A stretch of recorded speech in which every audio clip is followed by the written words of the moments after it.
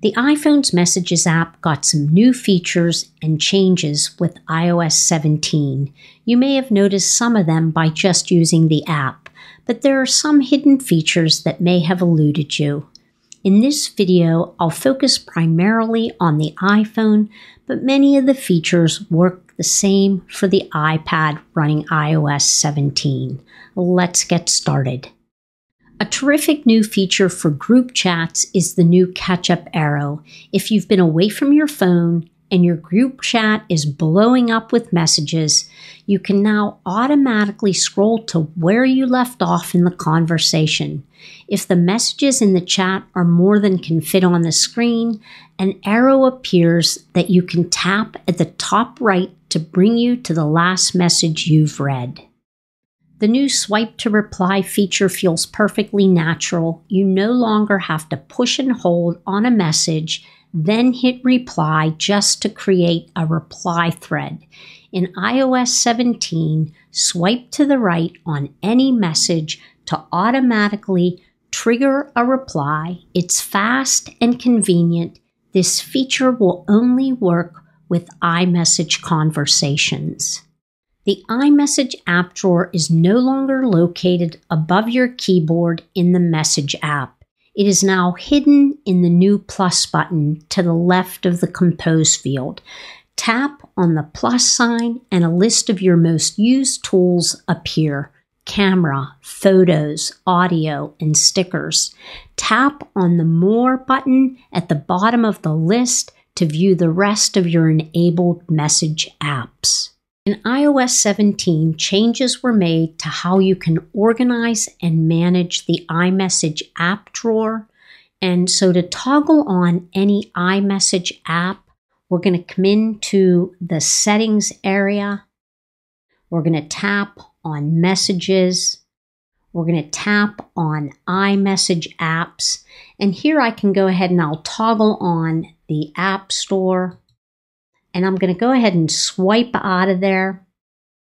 And now we're going to come into a message again, and I'll tap on the plus sign. And if I tap on More, you should see the Apple App Store appeared because I just added it to the section there.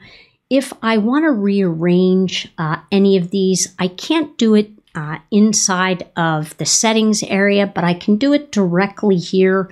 So I'm going to go ahead and I'm going to tap on the plus sign.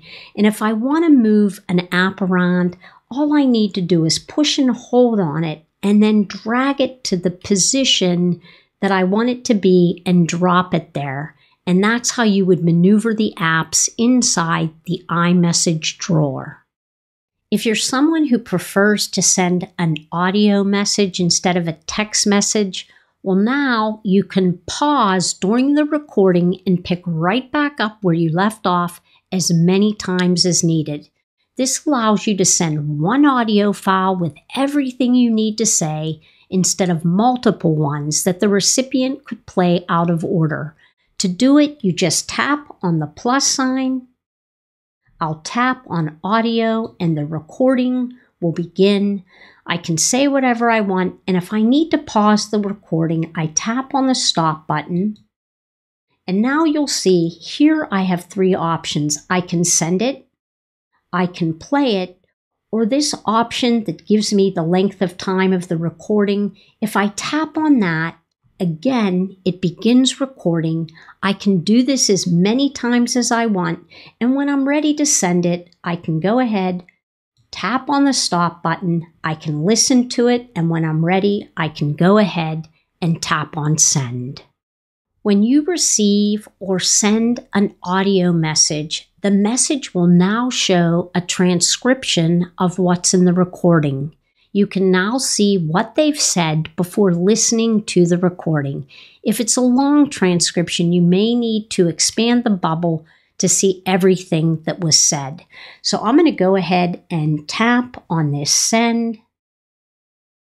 And it might take a few seconds for it to determine what the transcription is. And that was what I recorded when I was doing the audio. If I tap on show more, you'll see the rest of what was said. And so now when you send an audio, you automatically get a transcription with it. Before iOS 17, sharing your location with someone had to be initiated from the Maps app, Find My, or Siri. Now you can do it directly in the iMessage menu. The first time you will need to give messages location usage permission and choose between precise and not precise coordinates. So if I tap on the plus button here, and I go ahead and I tap on location, here I can go ahead and share that location with someone else by just tapping on share. And when I do that, it's going to give me an option. I can do it indefinitely, I can do it till the end of day, or I can choose to do it for 1 hour. So I'm going to go ahead and say for 1 hour, and I'm going to go ahead and tap on send. And now the person that receives that message will have access to my location for 1 hour.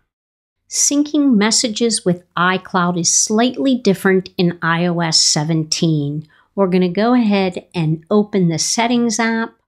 We're going to tap on our name at the top. We're going to go ahead and choose iCloud.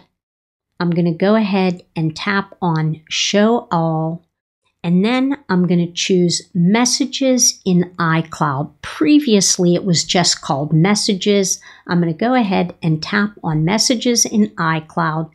And here you're going to see some different options. You can Messages in iCloud use on this iPhone. You can toggle that switch on if you use iCloud, and that keeps a sync of all of your messages. You can manage your storage by tapping on that, and you can, see whether you want to disable or delete. I'm going to tap on the back option. Here you can see how long do I want to keep messages. Right now I have forever. You can change that to 30 days or 1 year if you want, whatever you choose. It'll tell you when it was last synced and how many messages you have stored in iCloud. Whenever you receive a one-time SMS verification code from an app or a website, autofill will help you enter the code into the text field just as it's always done. But now you have the option to clean up these codes automatically after using them so as not to clutter up your messages. This also works in mail. You may have ignored this message the first time it appeared, so let's go back and set this up. So I opened the Settings app, and I'm going to tap on Passwords. It uses Face ID to open the password option for me. And now I'm going to tap on Password Options. And you can locate where it says Verification Code, Delete After Use. Toggle that switch on, and those messages will automatically be deleted when you're finished with them. And that way they won't clutter up your Messages app. Since you followed along this far, I have a bonus tip. There's now an option for a 3-finger tap in Messages, which brings up a hidden menu. I had no idea you could even do this until my nephew shared this tip with me. So I'm inside the Messages app. I've created a message. And if I take 3 fingers and tap inside the Compose field, you're going to see a little box appears at the top, and there's some things that you can do with it. You can copy, you can paste, you can cut, you can undo, you can redo. If I select in the message area, if I tap and I select in the message area, select a text, a piece of text, and then 3-finger tap, you'll see when I do that up above, I have the option to cut that, copy that, undo that. So that's a little bonus tip for you that I didn't even know was available in the Messages app. Hopefully, you find these new iOS 17 Messages features helpful. Thanks so much for watching. I'll see you next time.